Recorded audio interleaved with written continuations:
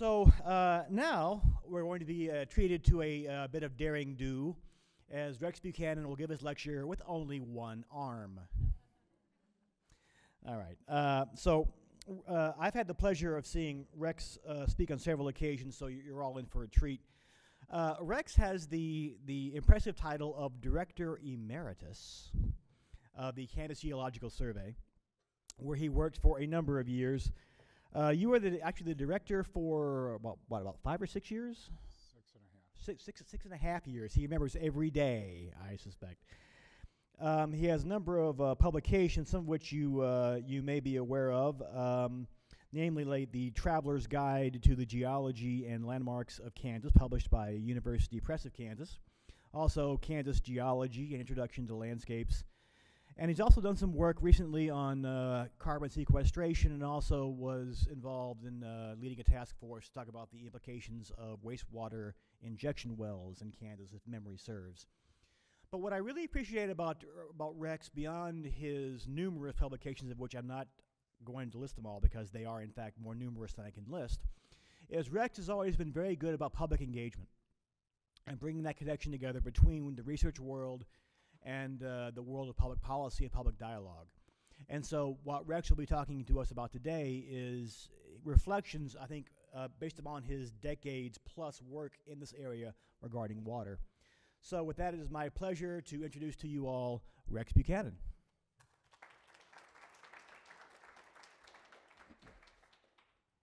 Thank you, Jay. Is this mic working okay? We're good? All right, thank you. I appreciate the chance to be here today. Jay mentioned this book that I did, Roadside Kansas, is the title. And it connects with this talk because when that book first came out, I had lunch with a friend of mine from the English department. Kansas Geological Survey is a division of KU. And I had lunch with a friend of mine from the English department who said he had just gotten this book, he'd read it, he was really impressed, he liked it a lot, he was really impressed with the way we had made, my co-author and I had made water the subtext of the book. Now, I don't know where I was the day that we covered the topic of subtext in English classes, but I didn't know what a subtext was. I'm still not really sure, but like most people, I don't like to really appear ignorant, and so I said something like, thank you for noticing that. And it brought home to me that you cannot really talk about Kansas, and really the Midwest and the Great Plains, without talking about this issue of water. So that's what we're going to do this morning, talk primarily about Kansas. I think it's a good place because it typifies some of the issues that Cynthia raised already, and because water is so central to so much of what we do. So I'm going to focus on some background and 2 or 3 of what I consider really critical issues, and we'll cover those today. Now, one of the points, again, I really want to leave you with is how central this topic is to this state. And I'll tell you a story. A few years ago, I was working on a research project with one of our folks on springs in Kansas, and we were out in Kiowa County down in south central Kansas. It was a Friday, it was hot. We were looking for springs and a drainage, and we got done that Friday night, went back to the motel, and overnight a cold front came through, like it often does in the fall in Kansas. We got up the next morning, it was 35 degrees, it was kind of a misty day, cold wind blowing from the north. We went up to the drainage where we were doing some water quality testing on springs. We walked down into the drainage, and all of the trees, predominantly cedar trees, were covered with monarch butterflies. The monarchs were in their fall migration, they were headed south. They were hung up because of the cold front. They were waiting for the air to warm back up so they could take off again. But in this drainage, every tree, every cedar tree was covered with butterflies, dripping with butterflies. It was like these pictures you see of the monarch where they migrate down in Mexico, where they spend the winter. I had never seen anything like it, and those butterflies were there because of the vegetation, and the vegetation was there because of the water. And it's an example of some of the things Cynthia was talking about, the connection between the natural history, the plants and the animals and the people, and it all relates back to water. So let's talk about that in Kansas a little bit. You could talk about that in terms of plants and animals, and you can talk about it from the earliest days of when you have people here on the Great Plains. This is a location real close to where I grew up in central Kansas. This is a native petroglyph, a rock carving. American Indians, Native Americans made these carvings in central Kansas dating back several hundred years. I've looked at a number of them over the years, and in almost every case, not every one, but almost every case, they are associated with water.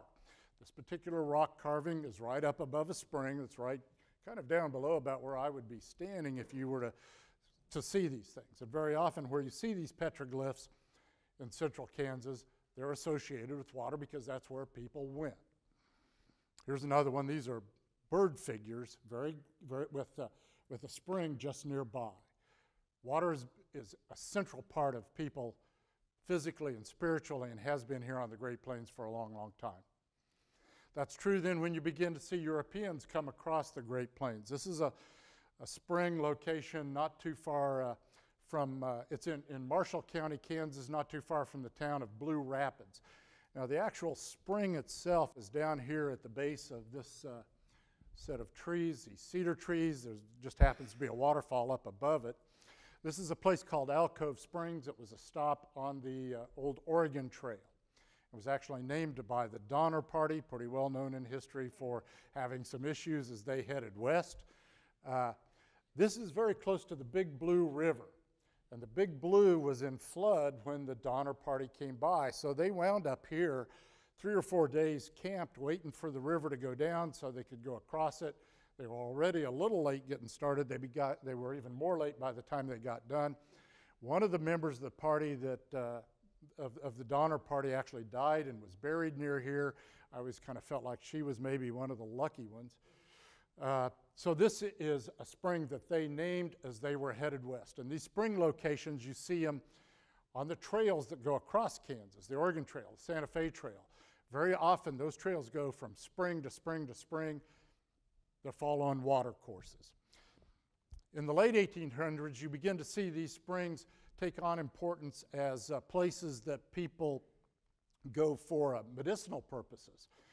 In both the United States and Europe in the 1800s, people went to spring water resorts to take the cure. They would drink the waters and bathe in the waters and use them in all sorts of ways. And we had a number of these kind of spring resorts in Kansas. This is the best known one. This is Wakanda Spring, out not too far from the town of Beloit in north central Kansas.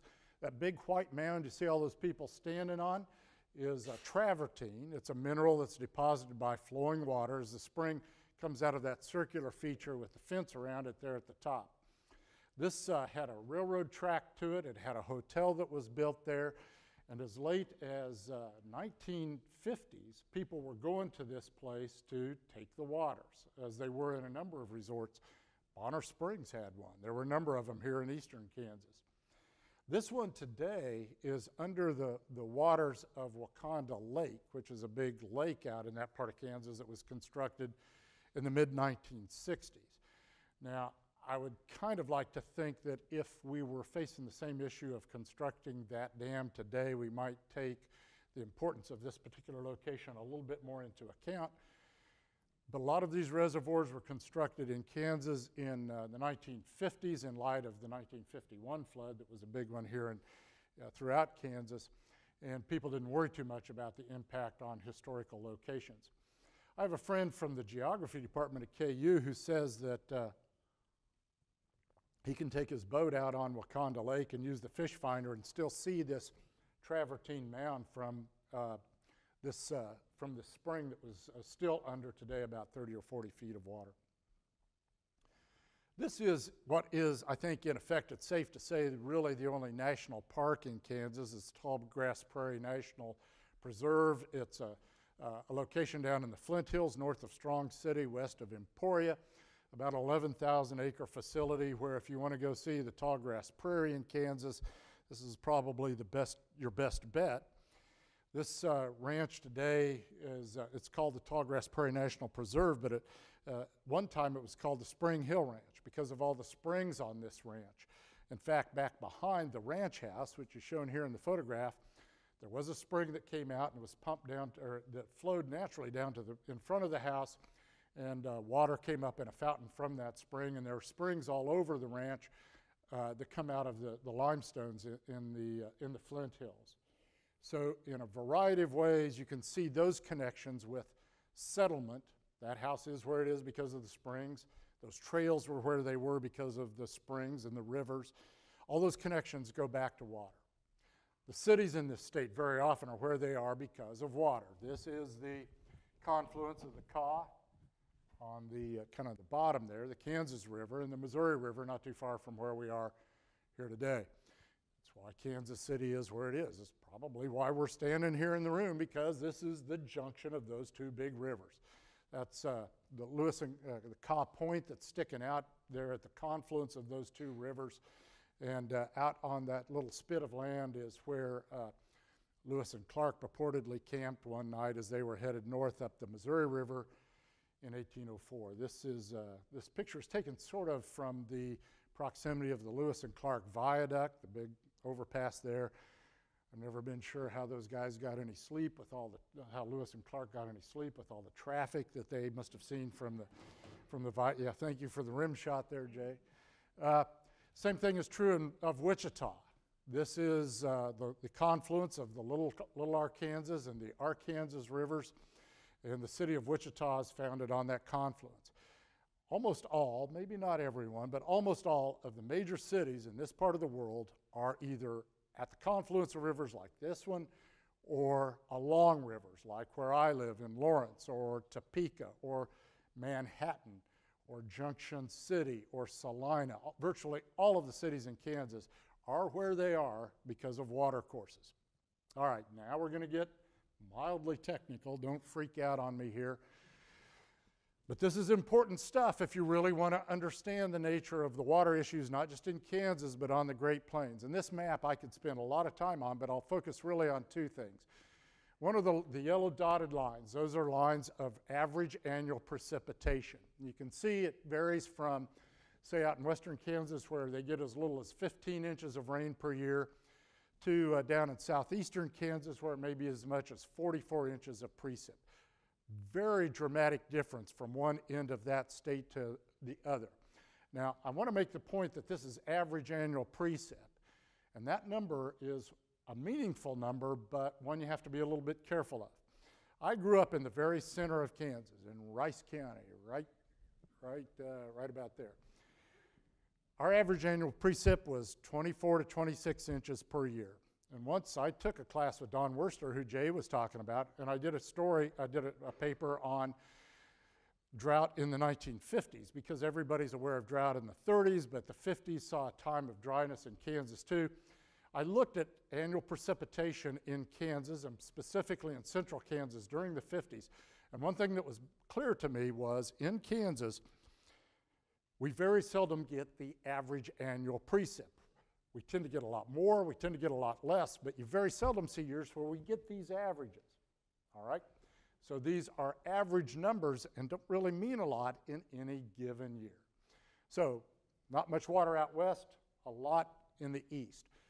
As a result, there's not much surface water, lakes, rivers, and streams, and I'll talk about them in a second, in western Kansas, but there's a lot in eastern Kansas. Now, the more important thing I want you to get from this map is availability of groundwater. And I'm going to talk about groundwater a lot.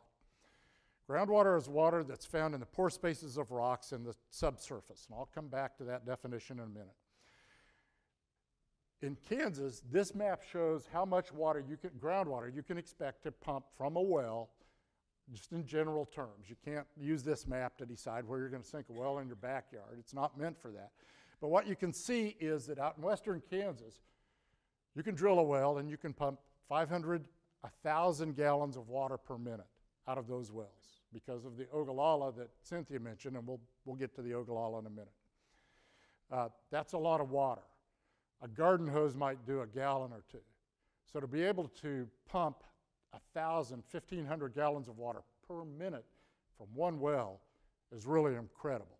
And you can see all of the blue areas where you can do somewhere in the neighborhood of 500 gallons a minute. So all over western Kansas, you can produce a lot of groundwater. Eastern Kansas is almost exactly the opposite. Very little groundwater, but a lot of surface water. Cynthia made this point, and this is one that I think you really need to take away. in a lot of respects, Kansas is more like two states rather than one when it comes to water. It's like two states welded into one. Western Kansas has a lot of groundwater, but virtually no surface water. Eastern Kansas, exact opposite. Lots of surface water, but very little groundwater. So when people in Kansas begin to deal with this water issue that Cynthia talked about, and they begin to try to figure out how to deal with it economically and legally and in every other way, ethically, keep in mind that you're really dealing with two very different situations. I'll come back to that again here in a minute. So, groundwater versus surface water. The guy who did this map calls it his Pac-Man map. Blue is the percentage that people are dependent on groundwater. Red is the percentage that are dependent on surface water, county by county in Kansas. And what you see reflects that previous map. Western Kansas, very dependent on groundwater, as you would expect, with a few exceptions. Eastern Kansas, almost entirely dependent on surface water. So let's talk about groundwater a little bit. Like I said, groundwater is found in the pore spaces in rocks in the subsurface. People all the time are talking to me about underground rivers and underground lakes. Those do occur in some places, but they don't really have anything to do with this conversation in Kansas. This water in the subsurface is found in water-saturated rock formations. You can almost think of them as sponges under the ground. All right? So when you drill a hole in the ground, don't think that there's some underground lake that you could send a scuba diver down into and let him paddle around. These are water-saturated rocks. Very often out in the high plains, they're sands and gravels that have become saturated with water over the course of a number of years. So let's talk about the High Plains Aquifer and the Ogallala. The Ogallala is a subset of the High Plains Aquifer. High Plains Aquifer, just a big term for this aquifer that underlies all are part of 8 states. Now, I really want to make this, I'm going to make this point repeatedly. This is not a big bathtub of water. It's highly variable from place to place to place. And you can see just from this map, pick out the state that's really water rich when it comes to the Ogallala, it's obvious, Nebraska. Some states have just a little bit of it, just the panhandle in Oklahoma. It's highly variable, and it's found in these pore spaces of these rocks. The amount of the rock underneath there that's saturated with water is called the saturated thickness. It's a self-defining term that we use a lot in the world that I live in. This is what the Ogallala looks like where it crops out in western Kansas, kind of a conglomerate kind of material. But even in that picture, you can see all this pore space, these big holes that's there for the water to fill up, okay? So in Kansas, here's the Ogallala part of the High Plains. The High Plains Aquifer includes a number of aquifers. The big gorilla in the whole bunch is the Ogallala. Now the other ones, and it covers about the western third of Kansas. The other ones are this Great Bend Prairie Aquifer in central Kansas, and the Equus beds also in central Kansas. And the Equus beds is a source of water for the city of Wichita. So it's a big deal locally. But I'm going to spend the rest of the time talking about the Ogallala because that's really the name of the story, and it's kind of the poster child for the issues that you were talking about, Cynthia. So beginning in, really once the advent, you get these large pumps that can pump a lot of water, people began drilling big wells in the Ogallala, brought the water to the surface and putting it on the ground to grow crops. Because obviously, when you only get 15 inches of rain a year, there's limits to what you can grow agriculturally out west. So they began by putting it on fields in a form called flood irrigation. This is an aerial view of a field up at this end. I guess it'd be on your left. There's a big pipe with holes in it, pump water out of the Ogallala. It comes out of holes in that pipe and flows down furrows in these fields, and that's how you irrigate. And that's what everybody did up until about the 1960s and 70s. And you can see water flows down the field and waters the crops.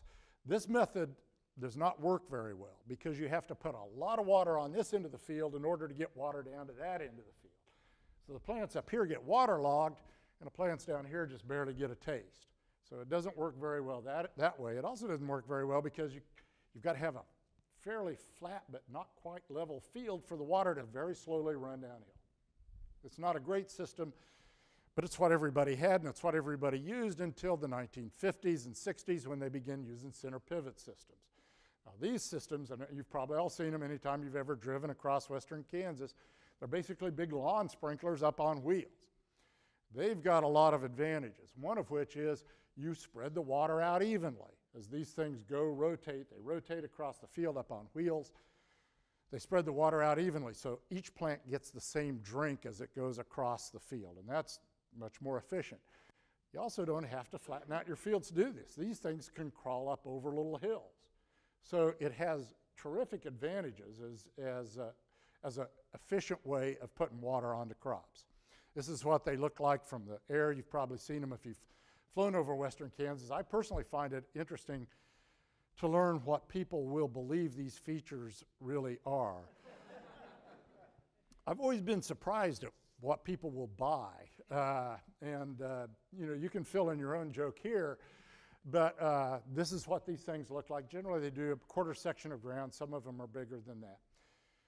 This led to a revolution in the economy of western Kansas, because with the availability of water from the Ogallala and with efficient ways to put it on the ground, you can now grow crops that you could not grow previously with 15 inches of precip a year.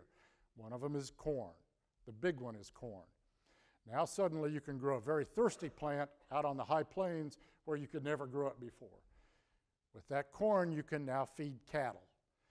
With cattle, you can now build big feedlots and build big packing plants. And this is one of those packing plants. It's now operated by Tyson, not IBP, and it's out by the town of Garden City in southwestern Kansas. This is, at the time it was built, its capacity about 5,500 head of cattle today. That is, they can kill 5,500, slaughter 5,500 head of cattle per day. That was the biggest packing plant in the world at the time it was built. It's still one of the largest. The cattle go, this sort of rounded thing, yeah, right here is where the cattle come in. They go up this chute, they go into here, and they come out the other side in little boxes. There are 5 of these packing plants in western Kansas now. When I was a kid, I grew up on a farm in central Kansas. We raised cattle, and our cattle went to either Wichita, sometimes up here to Kansas City, very rarely to Omaha to be processed. Today, there aren't packing plants in any of those towns. They're all in Garden City and Liberal and a number of those cities out on the high plains of western Kansas. Yeah. So how long did it take you, at point of comparison, from calf to slaughter back on your operation when you were growing up? Oh, I know this will sound funny, Jay. I don't really know because we didn't raise calves. We went out and bought calves. We bought calves a year old, and they were usually 2.5 years old by the time they went away. Yeah.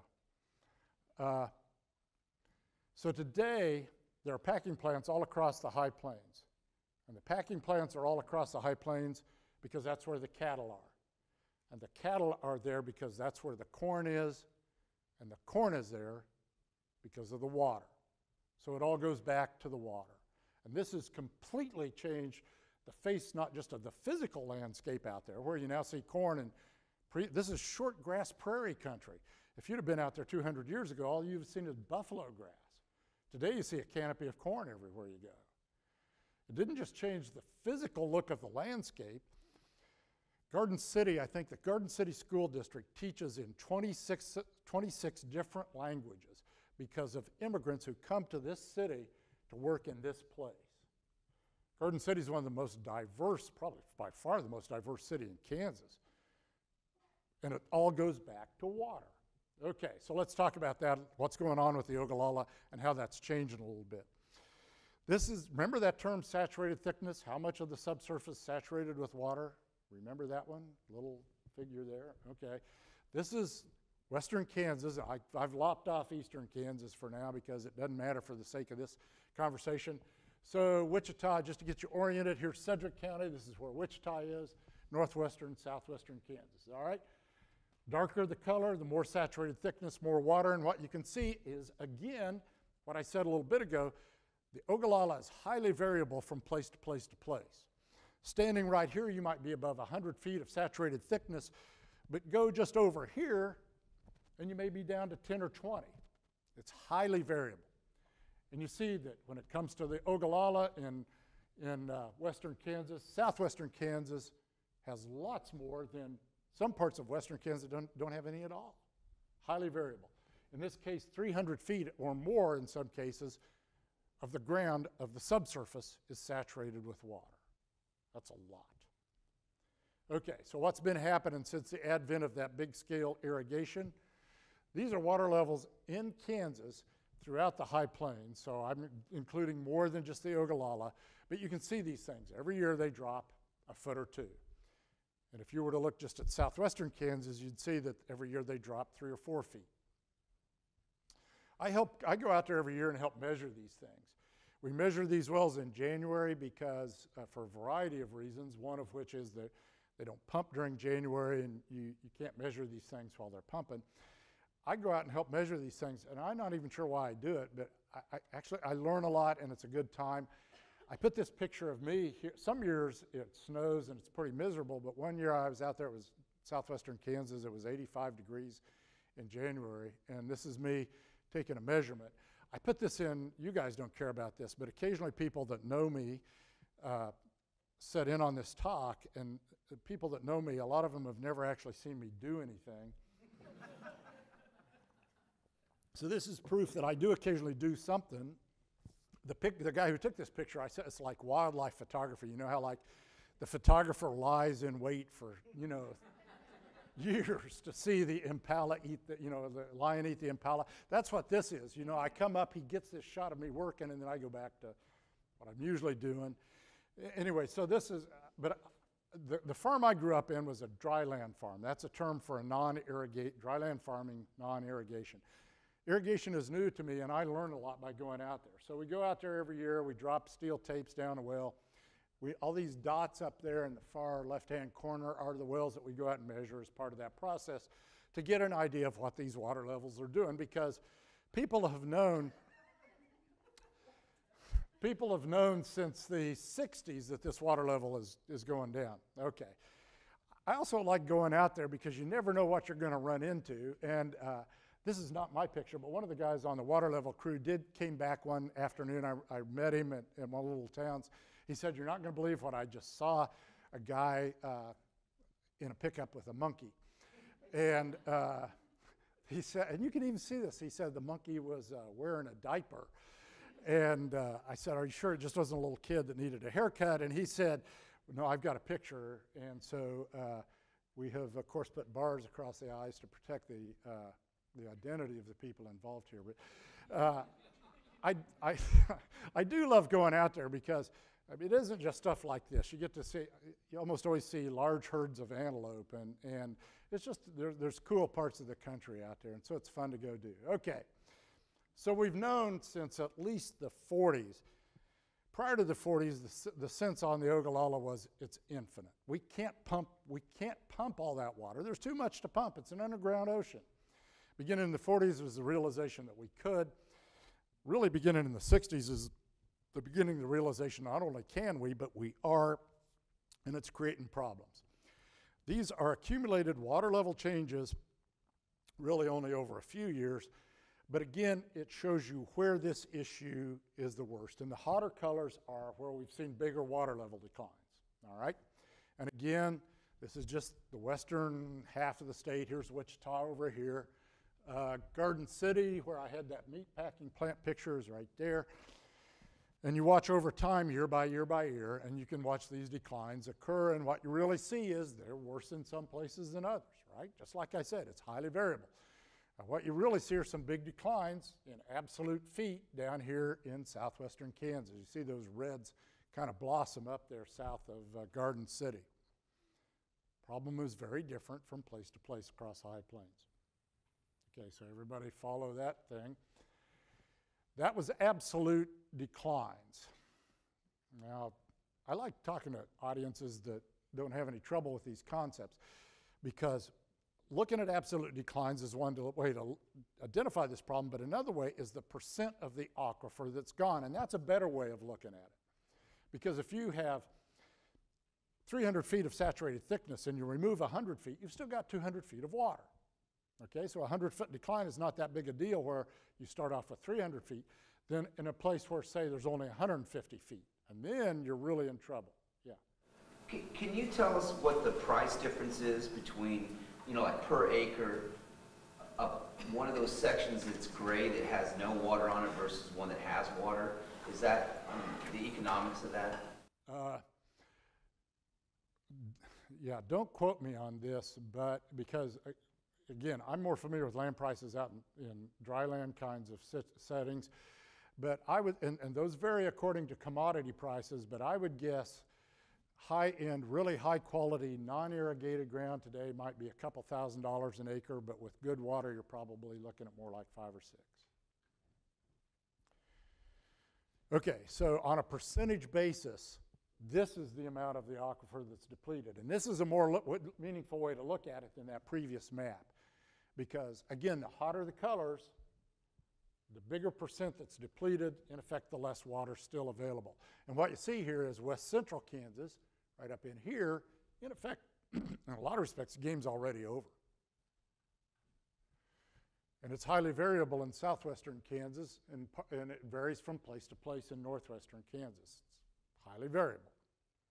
But if you want to know what the future of the high plains without irrigation is going to look like, go to west central Kansas, because that's where it's already taken place. Okay. What about recharge? Does this thing replenish naturally? Well, not in any meaningful way. These are recharge numbers, the movement of precip back into the ground.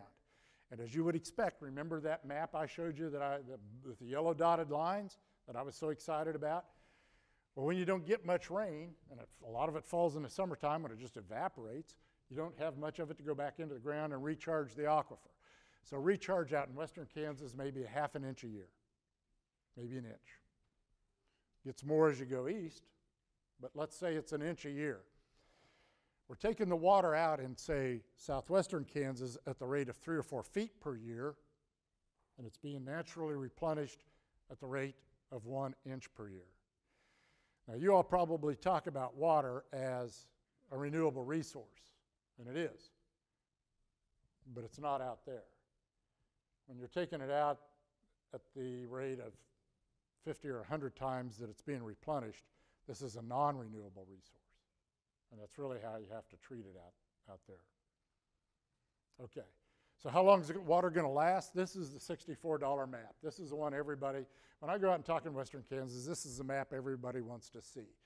Now it has there's a lot that goes into this map. This is based on how long you can expect to pump 400 gallons of water per minute. So it's not aimed at a house well, a domestic well. This is aimed at big irrigation wells. But again, the hotter the colors, the browns and the reds, the less time they have left. And again, what you see is, in some places, they can go quite a while. And in other places, the game's already over. Rex? Yeah. Did that map account for climate change? No. This map is based on, what is it? Yogi Berra said predictions are difficult, especially about the future or something like that. We can't really predict anything. All we can do is look at, say, how people have used water over the last 10 years and use that to project. And that's all this does. And we don't take, it reflects climate change only to the extent that climate change has affected the last 10 years of pumping.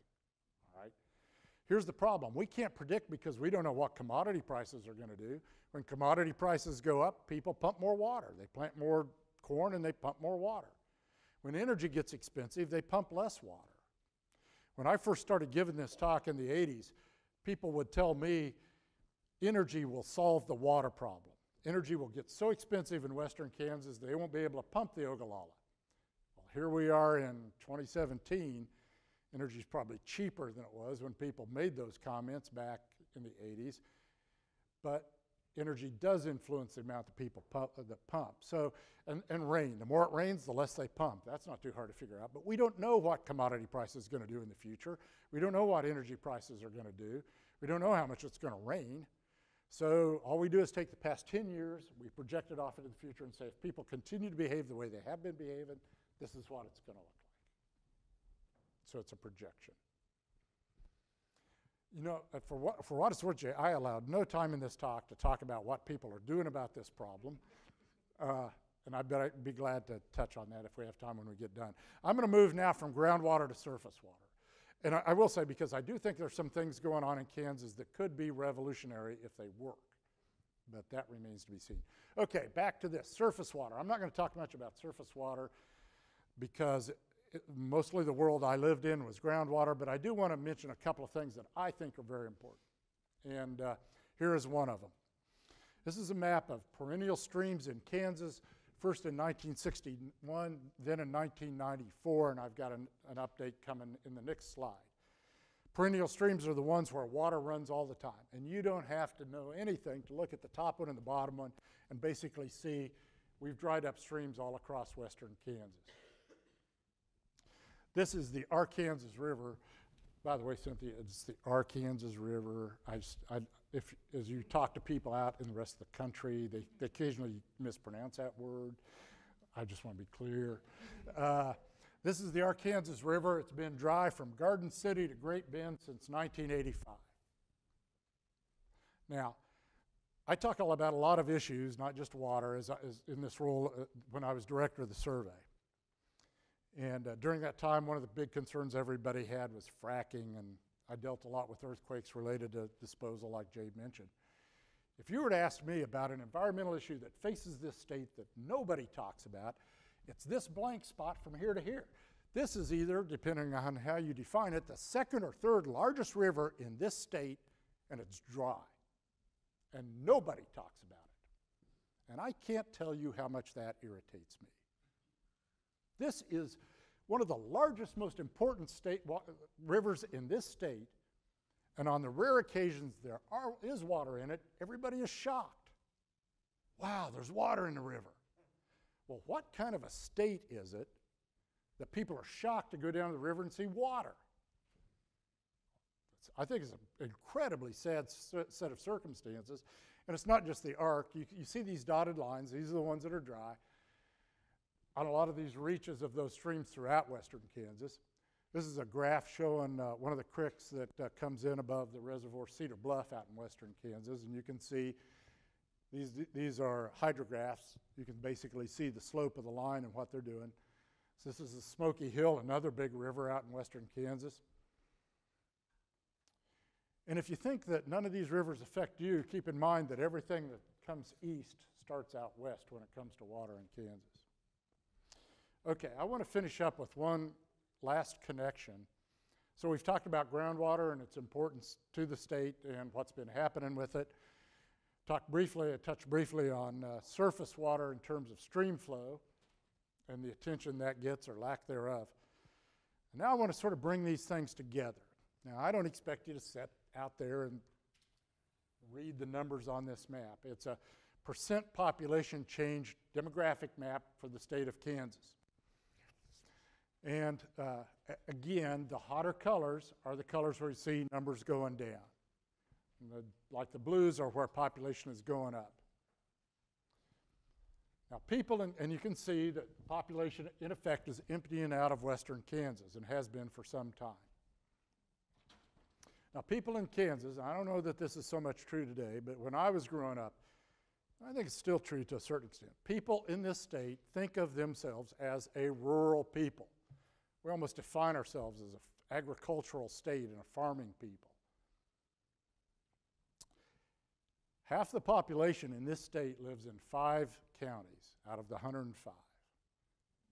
Johnson, where we are, Wyandotte, Douglas, Shawnee, Sedgwick, down where Wichita is. 5 counties, half the population out of 105. 20 to 25% lives in 1 county, this one. I would submit that when half your population lives in 5 counties out of 105 counties, you are not an agricultural or rural people, you're an urban people, okay? Now that's important for 2 reasons, but one is, stop and think about all the places that I've been talking about that have water problems, and where are they? They're in those red counties that are emptying out already. And where are they going? To the blue counties And did I talk about water problems in Johnson County at all? In my world, Johnson County doesn't have water problems. Where I live in Douglas County, the water utility loves it the more water you use. The more water you use, the happier they are. They got plenty of water, and they like to sell it to people. My point is, if these counties out west already have a demographic problem with moving from west to east, the impact of the things I've been talking about in water are just going to exacerbate that, and they are. So this is not just an issue of what you can grow or what people do out there. It's an issue that impinges very much on who we are as a people. This is central to us. This is another way of projecting that population change. Same thing. So, I'm going to finish up with one last story, and it does connect to what I was just talking about. Because as people become more urbanized, they typically have less access to natural experiences, open spaces. And that is really true in this state, because Kansas is either last or next to the last, depending on how you want to measure it, in terms of per capita publicly accessible property. Okay? You know, I've mentioned the one national park that we have. Kansas doesn't have much. Kansas is almost all private property. So we have less accessible public property than virtually any state in this country. And yet we are an increasingly urbanized people. Well, that's a big deal to me, because I think the more people can get out on those places, the better off they are, but we're becoming increasingly urbanized in a place where there are fewer opportunities to do that. But this is one place you can go do it. This is Point of Rocks in the Cimarron National Grasslands out in far southwestern Kansas. It's in Morton County. It's down by the little town of Elkhart. This is about as far from here as you can get and still be in the state of Kansas. I think I looked up once that this location is closer to the state capitals of Oklahoma, New Mexico, Colorado, and Wyoming than it is to Topeka. This is a long ways out there. But this is the largest publicly accessible piece of property in the state of Kansas. It's about 100,000 acres. It was set aside during the Dust Bowl years to basically taken out of production to keep the land from growing. This is a spot on the Cimarron National Grasslands called Point of Rocks. This again is the Ogallala Formation cropping out up here. This is the Cimarron River down here. This is the Ogallala cropping out. And if you're ever headed to New Mexico or Colorado sometime, you're down in that southwestern corner of Kansas, especially this time of year, go check this place out. It's a glorious example of the shortgrass prairie. So this is a spot called Point of Rocks. It was a stop along the old Santa Fe Trail because there's a spring just over in here that they stopped to use. Now, one of the things that let me see if I get, this is Point of Rocks from looking down below. This again is the Ogallala Formation. Now, one of the things that I got to do when I was director was routinely lead field trips for legislators. That got a laugh from Jay. We would take them out to show them stuff out on the ground. And one year we took them out to show them water issues in western Kansas, and we went down to Point of Rocks down in far southwestern Kansas. This was in May, and it happened to be a wet May, and it rained a lot.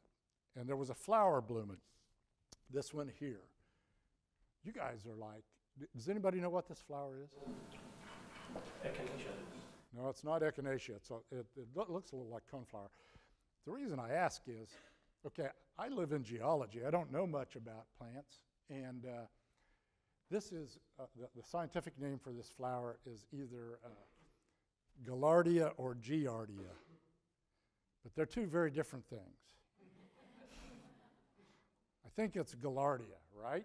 Giardia is something you don't want.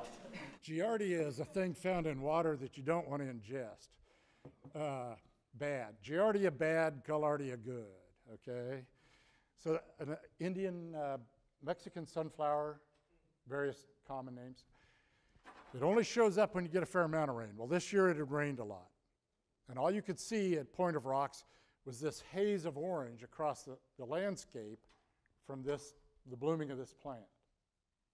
Now, I had read these pioneer accounts when I was a kid of people going across Kansas and talking about a carpet of wildflowers. And I remember reading that and thinking, boy, that sounds great, but I'll never see that. Well, this day, when we were leading this field trip for these legislators, all you could see were these flowers blooming. And it was one of the most dramatic things I've ever seen. And it all goes back to water. So, with that, I'll stop. I don't know how we're doing on time, Jay, if we have time for a question or two. We got time for a couple. I know some of you have to leave for your class schedule, so if you have to take off, now would be a good time to do it. But first, let's give Rex a hand for that. Okay, questions? We have time for a couple questions.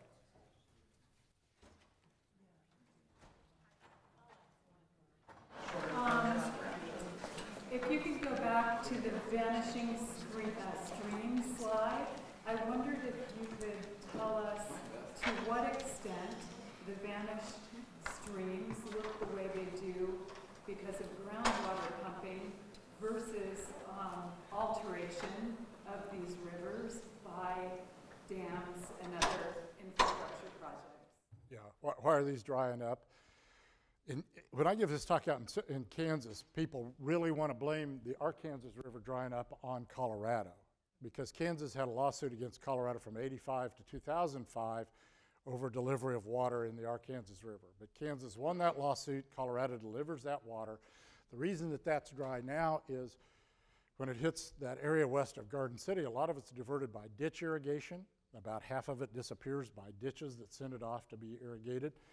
And then the rest of it is groundwater pumping. That when you pump wells adjacent to the river, you lower the water table, and in effect, the river dries up. So as much as we would like to blame this on Colorado, it's us. Now, you also get a little bit of impact, not much, but you do get an impact of conservation issues. Like if you put it in terraces, it keeps the water on the land, it doesn't run off to go into the river. So water conservation is a good thing, but it has impacts that we don't always think about. So that's the source of this. What is the potential for restoration? I would say it's pretty, in spite of how impassioned I feel about this, it's pretty close to zero. Because, and this goes back to one of the points you were making, everybody that pumps this water has a water right, a legal right given to it by the state of Kansas to pump that water. If you're going to say to them, boy, this is terrible. You're drying up the Ogallala. We want you to stop. They have a legal right to pump that water. You have got to somehow deal with that legal right. And I don't see any evidence that the state of Kansas has the stomach to take on that water right issue to put water back in the Arkansas River. Or deal with it in much of any other fashion. I want to touch on the, okay, yeah. How much of the Ogallala and the other aquifers that we have in Kansas have we consumed? Like how much is not going to be coming back because it's already collapsed? Yeah, it's highly variable from place to place, but you can see on some of those maps that you know, I would say that, I don't know, I mean, it depends on where you are, but probably in a lot of, overall I would say maybe a third of it is gone. But where you are in a place there wasn't much to begin with, in effect, it's all gone. Now, I want to touch on this real quick. Yeah. Are we just going to have to accept that when the Ogallala? Okay, yeah. Okay, do we just have to live with it? And right now, I would say, it appears to me, that's the answer the state of Kansas is given. In western Kansas, the policy is planned depletion. We're going to use it up. We're going to live with it. We're going to make a bunch of money off of corn for as long as it lasts, and then we're going to walk away and go back to dryland farming. Now, and this is what I did want to touch on in responses. There's a location up in northwestern Kansas where a bunch of landowners have come together in one county and have voluntarily cut back pumping by 20% per year over the last 5 years. They haven't done it, they haven't been forced to do it by the state, they have agreed to do it on their own cooperatively. And the argument they've given for doing it is, we want our kids to be able to live out here. And if we use up all the water, they're not going to be able to live up here. They're using your intergenerational fairness argument. That's the argument that they're making, and that's the experiment that they're running, and right now it looks like you don't have to cut that much to extend the life of the aquifer quite a bit. And 20% may get you a lot of years on out there down the road.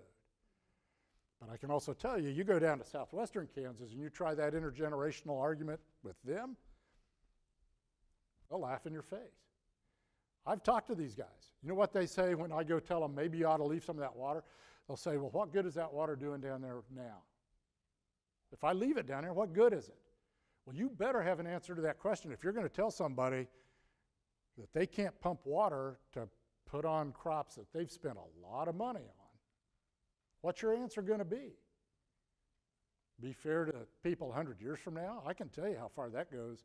That answer goes in this economic and political climate. But you better have an answer to that question. Now, here's my answer. If we could fast forward 100 years from now and still be sitting in this room, I will bet you almost any amount of money, if we could do that, people sitting in this room will be looking at us standing here today saying, and they'll be thinking, what was wrong with you people? Why did you pump all that high-quality water out of the ground to grow corn, 30 or 40% of which goes to make ethanol? And today we need that water, and it's not there. I will guarantee you that is going to happen. We think we're enlightened. They're going to look back at us and say, man, what was wrong with you? What were you thinking? But I can tell you how far that argument goes with the legislature too, yeah. Couldn't this, in the end, wouldn't help all too much, but instead of charging per year to pump water, couldn't we charge per gallon to most agricultural? Just to be clear, there is no charge. There is no charge to pump this water. The only cost is, you got to pay for your irrigation system and mostly either electricity, propane, something for energy, but the state does not charge you a nickel to pump that water out of the ground. And by the way, there's a larger discussion right now about a state water plan and how to fund a state water plan. One of the ideas, which is going nowhere, is actually to do that, is to levy a small fee per gallon on water coming out of the groundwater to help fund all of these remediation projects. Because it's, if you think about it, it's smart enough because that means you're not charging people who never use that much water a set price when everyone. What's really interesting is the law in Kansas says water belongs to the people of the state of Kansas. These people don't own water under the ground, they own a water right. They own the right to pump water. But that water out there under the ground, that belongs to you. And they're using it, but there is no charge. And if you want to commit political suicide in this state, go to Topeka and propose a penny per 1,000 gallons. That's nothing. And those guys will shoot you out of the saddle so fast, you won't even see it coming. So there is no charge. And that goes back to your valuing water, because in effect, other than the cost of energy, there is no value placed on it. Yeah. I noticed that when you put the 1961 and 1994 maps up there showing those rivers, 93 was the floods of the Missouri River and so forth, and it seems to have no impact even a year later. What happens in one given year doesn't really matter for a problem like this. So we can't rely on the environment to replenish these. We have to do it ourselves. Well, and that sort of goes back to the question about what's the prospect for, for getting water in there. Yeah, you would have to change you'd have to change behaviors so dramatically. You'd have to cut out irrigation up and down the Ark River corridor for water to go back into that. This is not something that's going to happen by itself. Yeah, we need to change behaviors just so we don't have more rivers. Yeah, I know there were some ethics students in here, and this is a very interesting ethical argument to take a look at, right? What do farmers in Western Kansas owe, if anything, right, to future generations or to those experts 100 years from now who look back and go, what were you people thinking? We have some extra time, by the way. Lunch will not be served until 11:30, so if you have more questions, feel free to ask. And this is something you don't hear very often, but I may be taking my life in my hands by saying this, but I've actually heard Sam Brownback make that intergenerational fairness argument himself. But he will say it in the context of the state is not going to solve this problem for you. You're going to have to solve it yourself, and intergenerational fairness is his argument for why. But that's a tough sell, man. Yeah. Point one, that's just cowardly, but what do you think about the cockamamie idea of the aqueduct from the Kansas River down the southwest where they will not stop what they're doing? Let's see, yeah. You mentioned this, Cynthia. In the 80s, people talked about, in addition to my other faults, I'm colorblind, and so I'm sure there's a dot up there somewhere. I don't know where, why am I doing this? It's up here. Well, anyway, taking water from about here and taking it out to western Kansas. That idea has resurfaced again just a few years ago. Okay, before you dismiss this out of hand, we're doing it already, okay?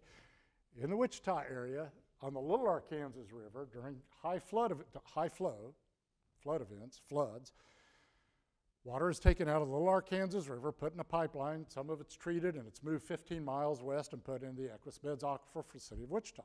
Same thing, artificial recharge it's called. It's done all over the West, and we're doing it in Kansas right now.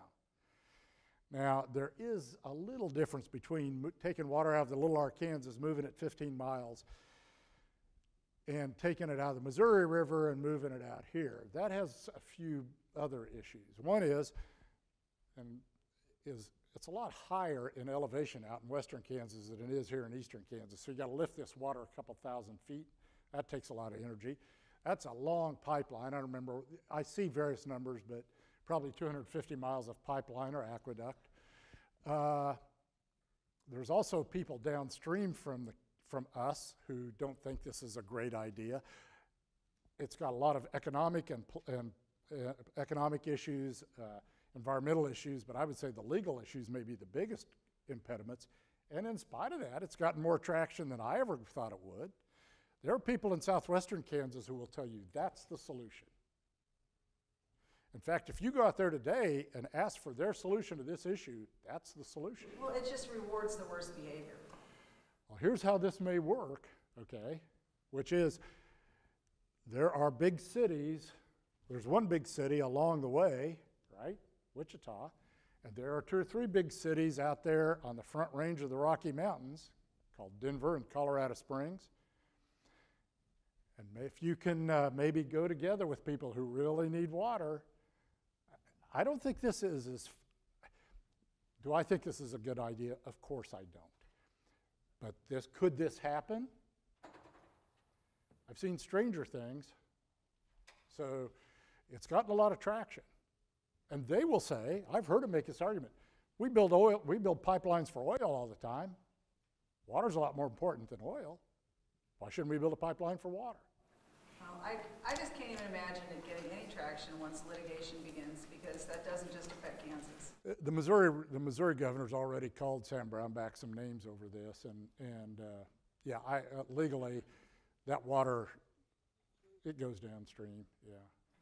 Yeah, at some point, we have a student question we'll get to in a second, but to that point also, this urban-rural divide in Kansas, there's some folks in Kansas City, the Kansas City area, who wouldn't be a big fan of this idea either. And so there'll be a lot of political bloodshed in Topeka, I think, before they happen. And the other part of this, somebody's got to pay for it. And the price tag I've seen is about $20 to $25 billion, which oddly enough. $5 billion. And I don't get the sense that folks out here are talking about them paying for it, because they couldn't afford that much. But here's an economic argument they will make all the time, and this goes back to your question about land value. Okay, so let's say there's a $3,000 or $4,000 per acre difference in the value of that land with versus not water. Okay, that's kind of what I was guessing. I may be wrong, but you get the point. It's worth a lot more with water than without. Well, if they dry up, look at the economic impact that has, whereas if you build that pipeline and get water out there, you retain the value of that land. Problem solved. Is it really that stupid an idea? Yeah. Question back there in the corner. I was just curious what behaviors you think we should change.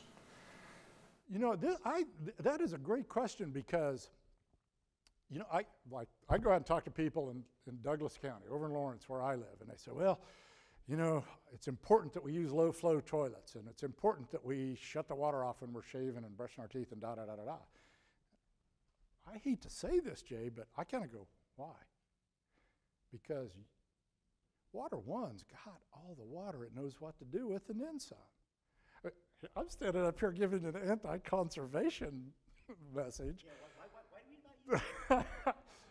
But the point is, you may save water here in eastern Kansas. That's not going to have anything to do with what I'm talking about. Yeah, now I'm not saying you ought to waste water. Don't get me wrong. That's not the point. But what I am saying is that simple knee-jerk reaction of let's use low-flow toilets doesn't have anything to do with this. Probably, you want to know the behavior answer that probably is the right one? Boy, nobody ever asked me that question.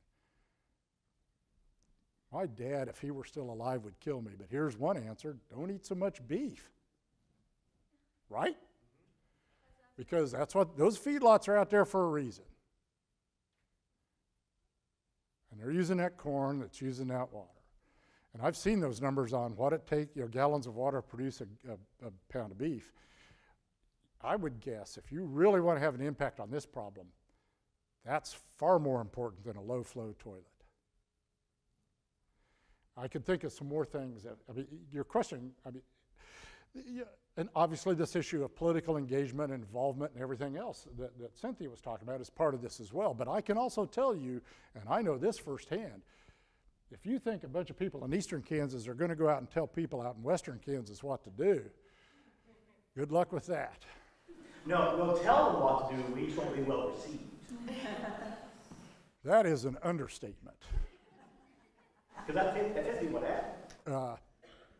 I can tell you that, and this is important stuff here. Those folks hate government in any form. They hate the federal government worse than anybody. They hate state government next, and they hate local government least of all. So they developed a lot of local strategies for dealing with this issue because it kind of is a local problem. The problem is it's really tough to deal with this on a local government issue because you got the same people living out there that got to shut them down, and they're not going to do that. So your question is a very good one. Political engagement is one, but it's a really tough environment to do it in. Yeah. So at what point is it going to be gone? So the question of eat less beef, or the idea of eat less beef, is going to be, well, there's no beef, so when will that happen? I don't think you're ever going to, I always tell people, you're not going to go out there and just see the land blow up and dry away like it did, and dry away and blow up like in the prairie grass one. What you're going to see is instead of growing corn, they'll grow cotton. They're doing that already. They'll grow milo, grain sorghum, which takes less water. They'll grow more wheat as opposed to corn. They'll change the cropping patterns. I do think you'll probably, if you could envision that 100 years from now, you'd see more shortgrass prairie and probably cattle on pasture out there, which then maybe I'm telling you, okay, go ahead and eat beef. I don't know. But you'll see changes in behaviors. But all of them take fewer people. So those population centers out there, it's tough because those people grow corn for a reason. They make more money. This is not complex stuff. They're doing what they do because this country is a capitalistic country, right? Don Worster's, my favorite book of Don Worster's is his Dust Bowl book about High Plains Dust Bowl. That makes the point. These people are behaving rationally. They're doing what the system has told them to do. If you're going to tell them not to do it, you better have a good reason. There are also incentives for growing corn for ethanol, right? That people in this room can have an impact on, presumably. Theoretically, I would guess as long as Iowa has the first primary in the country, we'll still play ethanol support. Yeah, you had, yeah. Are all 5 packing plants in Kansas owned by Tyson? No. I don't, National Beef is one of them. I'd have to go look and see, but no. And there, yeah. Right. Yeah. How great of an impact do you think that fleeing western population will have on the depletion of the aquifer? None. Because they're just It just takes fewer people to do the work, but the work's still getting done. So no, it won't make any difference that way. Here's one other thing I want to say, because I love saying this because it will sound like it makes no sense to you, which my wife is very accustomed to hearing me say things that make no sense. They use conservation measures out there now. It used to be that those water sprinklers shot water up in the air like a lawn sprinkler does, but that water evaporates. It's not very efficient. Nowadays you see these drop-down nozzles in the canopy of the corn because not so much water evaporates. The big thing now is what are called dragon lines, which are lines that drag on the ground following that center pivot system, and the water comes out of little holes and hoses.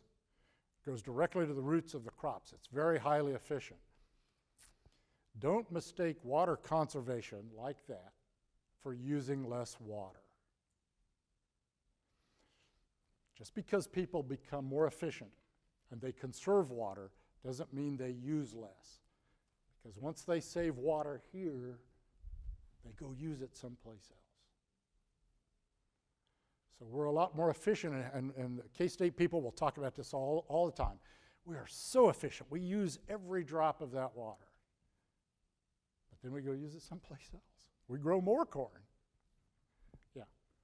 Right, so we have the technology to actually seed clouds. It was originally used as a weapon in Vietnam, but would it be possible to, minimize the negative effects that seeding clouds would have while trying to get people off the groundwater while using the rain that's coming in from seeded clouds? There has been a major cloud seeding program in western Kansas for a number of years, out in west central Kansas, where things are kind of the worst.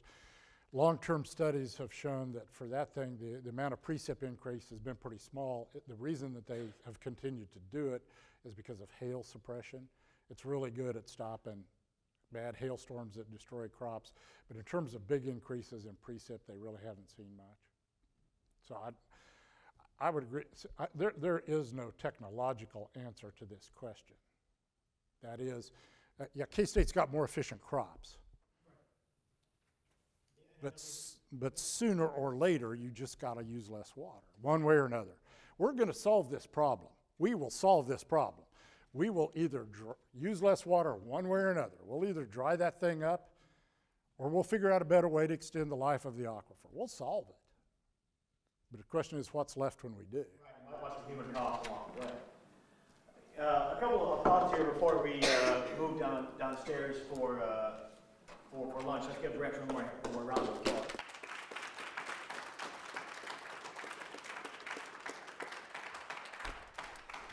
A couple of you talked about diversion projects. The mother of all diversion projects, if anybody wants a kind of a wacky research project for class, here it comes, was something proposed back in the late 50s and early 60s called the North American Water and Power Alliance. This bad boy, and you can find a very cheesy YouTube promotional video that someone's put on YouTube from this time period, the early 60s, would have taken water from the Yukon River up in British Columbia and Alaska and taken it down through the Rocky Mountain Trench into the watershed of the Colorado River and the Missouri River and the Great Lakes. This thing would have taken 12 nuclear power plants to provide the energy to get the water over all the various terrain. And it just shows you the kind of Frankenstein-esque engineering solutions that people can throw out there when they get desperate enough. And so I think it'll be interesting to see how far this much more modest proposal goes in Kansas, although I don't think it's ever really going to get anywhere, but Rex has more of a sense of this probably than I do. The last thing I want to say before we go to lunch is, even though Rex is somewhat despairing of us having any water problems here in northeastern Kansas, the set of problems we have are very different. I mean, the problem here is not having too little water, it's sometimes having too much water. And so this issue about sewer systems being overtaxed, about old stormwater and wastewater systems falling apart, those are the issues that we face here in this part of the state. And so I would encourage some of you to maybe do some research in that area if you have interest. And one more note about creative wastewater systems. Some of you may be aware that just down the street from here, Johnson County Wastewater has a water treatment plant that actually does convert biogas into fuel, or convert biosolids into biogas and thus into fuel on a limited basis. So these cool technologies are out there, and you can even go see them. The question is, which ones do you scale up, and who gets to decide how that happens? So with that, we are concluding our morning sessions. Lunch will be served downstairs in the Cap Fed room at about 11:30. So begin to make your way down there. And certainly, if you have questions, feel free to contact one of our speakers. They'll be happy to talk to you. So thank you, and we'll see you for lunch.